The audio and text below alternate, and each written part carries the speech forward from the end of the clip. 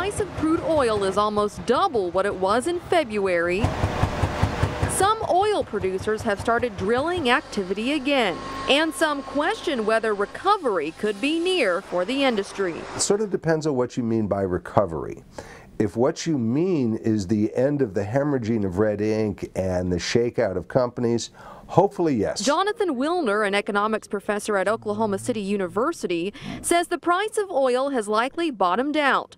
But he says don't expect all those oil jobs to come back overnight. A lot of these oil companies, though they survived, their balance sheets aren't hugely healthy. They've got cash flow issues. Experts say some companies are hesitant to start drilling again. But if they don't, their equipment will only deteriorate, and that will be more expensive for them in the long run. He says oil companies usually wait until they see several months of stable crude oil prices before they expand their companies. In Oklahoma City, Crystal Price, KOCO 5 News.